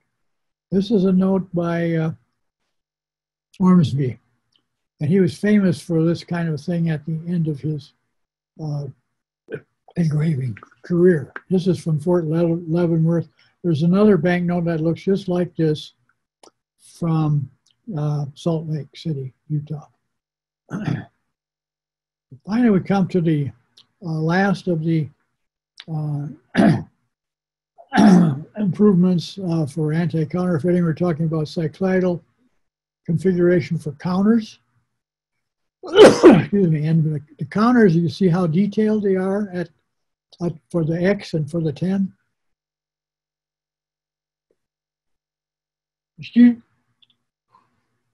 Okay, and then we have another note that's behind this note that shows the back, I believe. Oh, you didn't get that, huh? No. Okay, well, we don't have that. But the cycloidal part refers to the red tint that's covering the bottom third, the bottom half of the note. And that's a panel cycloidal. It repeats the same pattern over and over again, which says Citizens Bank of Louisiana, and I think it says it in French. So that's a unique note. Now we'll just go on to the next slide, which shows the bank information by state chartered banks, and legal functions and so forth. What was interesting about this, when I looked at the data, and I thought, well, this could be right, could be wrong, but it's done by the United States Census, and I got the banks out of the Haxby set. The Iowa looked a little peculiar because I had two banks, and I had 168 people employed. Well, it turns out there's 15 different branches of the State Bank of Iowa. State Bank of Iowa was a unique single bank in Iowa that took care of all the banking needs. That explains that.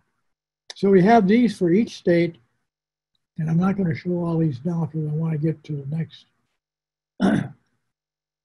And we're going to go to fractional currency. And we got 5 minutes to do that. So maybe 10 minutes. Anyway, fractional currency was authorized by Congress on March 3rd, 1863. When the U.S. Civil War was declared, hoarding of small change started almost immediately, causing much harm to small businesses who charged only small prices for their wares. The shortage of cents was alleviated by private issues of patriotic tokens, and that helped cents. The Treasury officials allowed postage stamps to be used as small change and for payments up to $5. The Postal Department refused to accept circulated stamps, although technically uncanceled, due to their deplorable condition. Couldn't be used for stamps anymore, most of them. Most merchants agreed. An enterprising John Galt started making brass cases with mica window and selling them to businesses with their advertisements on them at a discount. This worked for a while until the Postal Department complained about running out of stamps.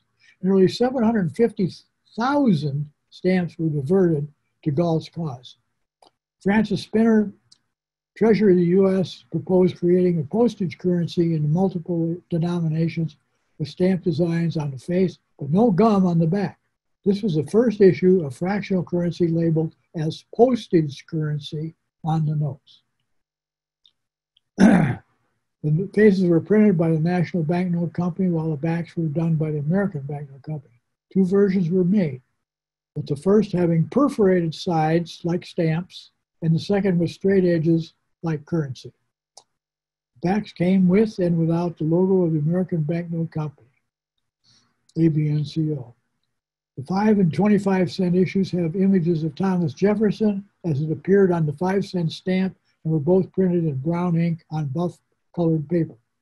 10 and 50-cent issues have images of George Washington as they appeared on the 10-cent stamp and were both printed in green ink on white paper. And last is sizes, 5 and 10 cents, 65 by 45 millimeters, 25 and 50 cents, 78 by 48. So here we have the front and back, face and back of the 5-cent note. Notice it has the monogram of American Banknote Company on the back at the right. Here we have a 10-cent Washington. Again, we have the American Banknote Company at the right. And these are both of these issues were perforated. They do come in unperforated versions. Here's an unperforated version of the 25-cent stamp with the monogram. And we have the 50-cent. This happens to be a perforated version with the monogram. Second issue, this issue was very first printed entirely by the fledgling Bureau of Printing and Engraving as it came to be known later. Same denominations were as the first, 5, 10, 25, and 50 cent. All notes were the same size, 66 by 48. That was probably not a good idea, but they did it.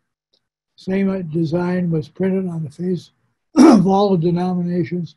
The portrait of Washington at the center against a background of commerce and industry.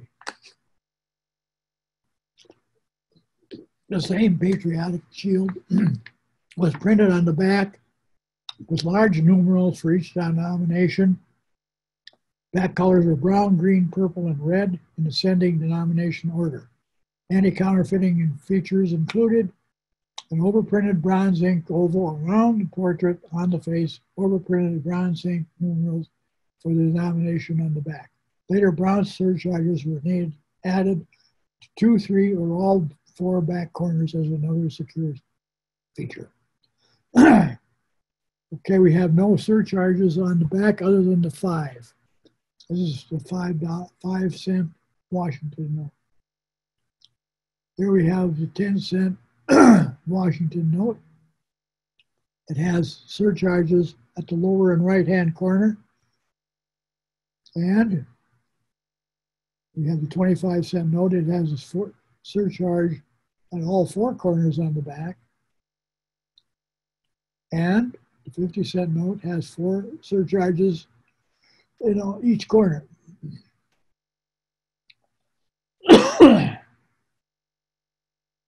Here we have the third issue. 6 issues were designed, but the 50-cent issue was not released for circulation due to the law passed in 1866 prohibiting living portraits from appearing on government securities. The further release of the 5-cent issue bearing the portrait of Spencer Clark was then halted because he was a living official in the Bureau of Engraving and Printing. All designs, both face and back, were unique. Faces showing the image of 3 and 10 cent were Washington, 5-cent Clark, 25-cent Fessenden, Secretary of the Treasury, 50-cent Justice, and later Spinner. Backs of red and green color are found in all denominations except for 3 cent. Besides the back note, the 50-cent Spinner issues have 2 different designs. On the second issues, the backs of the 2nd and 50-cent notes have various surcharges, and the 5-cent notes had a small A engraved in the first column of the subject, and 10 cent had a small 1 in the first column. 25 and both 50 cent had small A's in the first and 1s in the first column. Again, this is another anti-counterfeiting device, only known to probably the people at the BEP at the time. All denominations are of different sizes. There's no word cents on the 10-cent note. Here we have the 3-cent note. And there's two types of backgrounds. There's a light background and a darker background. This is the darker background behind Washington. There we have Spencer Clark, front and face and back. There we have Washington. It has surcharges on it, on face and back. There we have Fessenden. They have surcharges on the right. Here's Fessenden's back, which has a surcharge on it. Here's Spinner, which has the surcharges of right and left. And here's the back. This is actually the second back for Spinner. This is the justice issue, and it shows the surcharges on the right and left.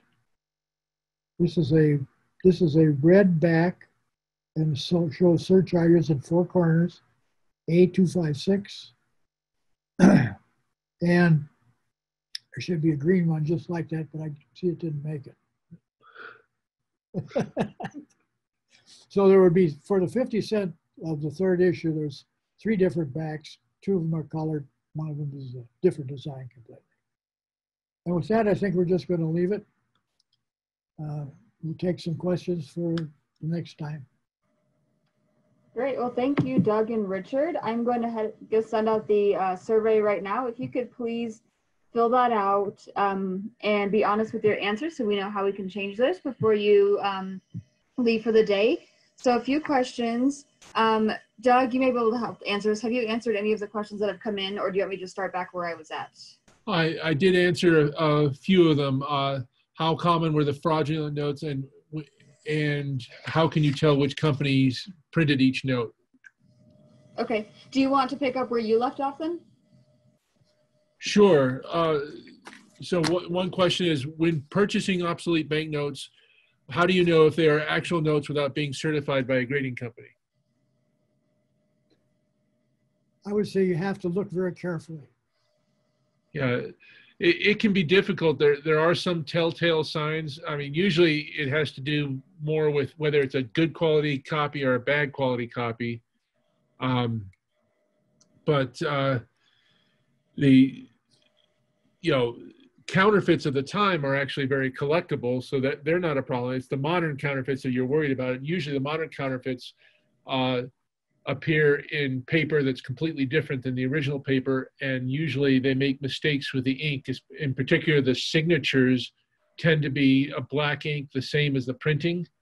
And at the time, the signatures were done by hand using a gall ink, which turns brown or gray. Does not look like the printing portions. Some of the earlier ones had different colored inks, some red ink, some blue ink. If you have just plain black, looks like everything else, it's probably not the real thing.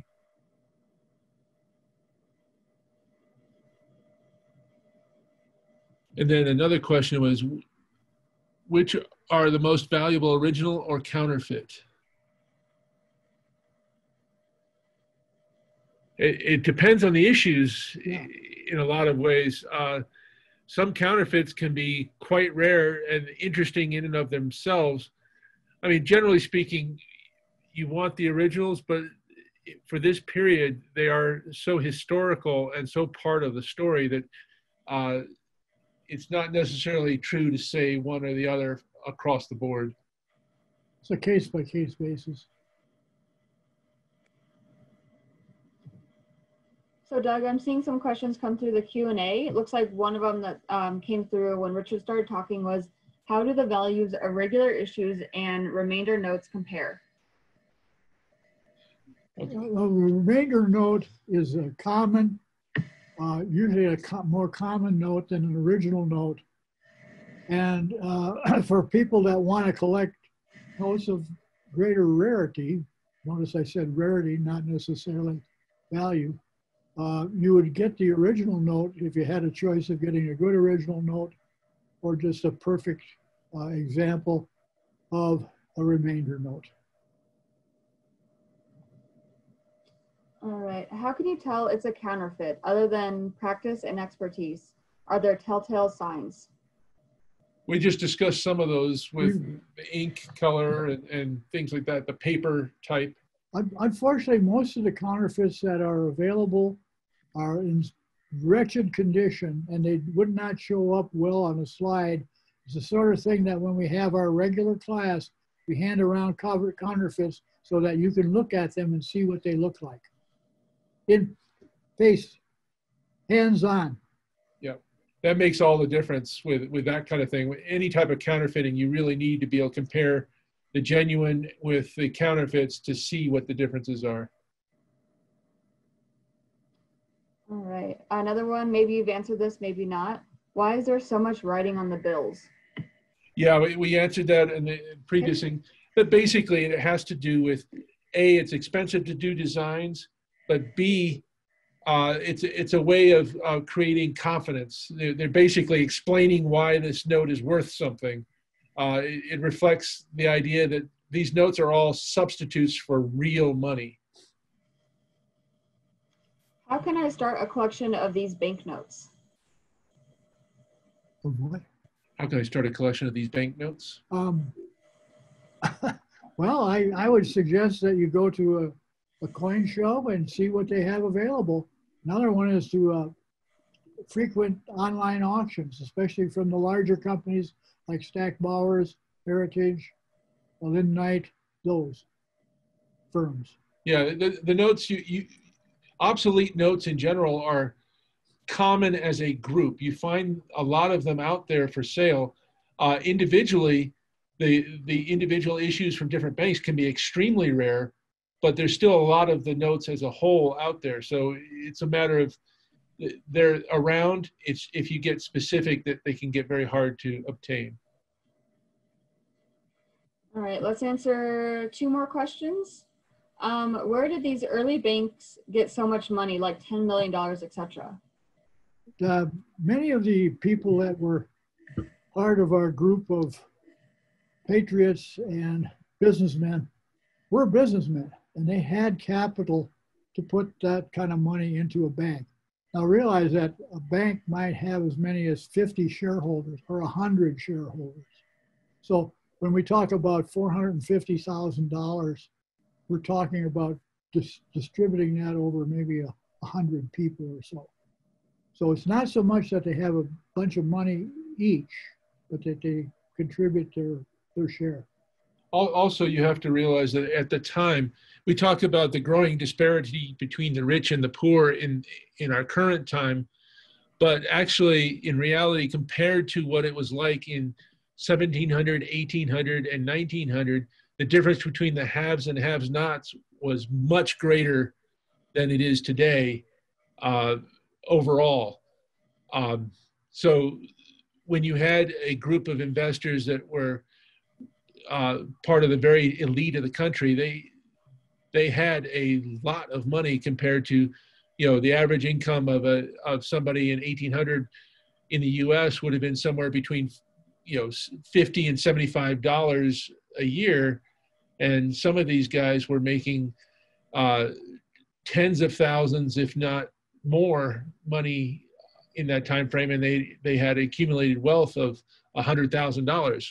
That's a huge difference.